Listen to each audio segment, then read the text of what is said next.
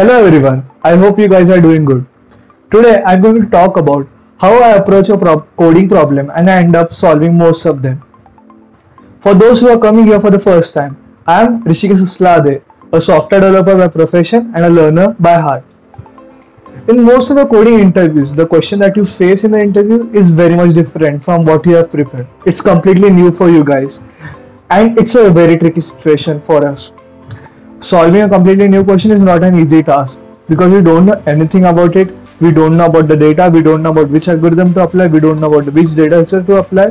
So that's why I know this is a very tricky situation. But after going through multiple interviews and after going through multiple rounds of those interviews, I have devised a technique which helps me solve most of the coding problems. Not the best way to solve them, but something is better than nothing. So I end up most of the questions solving. So this is why I'm sharing this technique with you guys. Before we move on to the technique, I would like to tell you a few disclaimers about this methodology. It's not a magic wand. You need to have a lot of practice, you need to have a lot of knowledge, then only you can solve the question. It will just help you when you are in a situation when you see a new question and you just can't think about anything. This is the methodology that's going to help you in those situations. So let's begin. The first part of this methodology is to understand the question in and out. Ask the interviewer any doubts that you have about the question. Be clear with anything that you have in your mind. Be it the edge cases, be it the constraints, be it about the question. Ask them everything that you have in your mind. It's a really good thing to ask the question, and especially in interviews, it's the best thing to do. This shows your curiosity about the question and also about the demand for clarity about the question. So these are the good things that you can have as an impact on the interview. But coming to the next part is you have a clear understanding about the question. That's why this is a very much important part.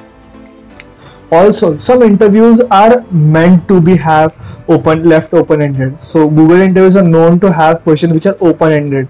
So if you ask these questions, it's very much like that you will head up and on that open-ended part and you will fill that open-ended part with your queries. So that's why asking questions is very much important, and understanding the question is much more important than that. Once you have a clear understanding of the question, the next part is the most important part also is breaking down the question. What do you mean by breaking down the question?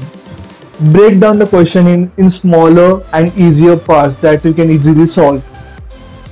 So start with just input and the output. Now you have the input. You can do some filtering operation, some sorting operation on that input data, and then try to apply some different algorithms, different data structures or anything like that to reach the end answer. Don't just think about the end answer. Try to keep following me on LinkedIn and YouTube. Thank you for watching this video. Have a great day. Bye.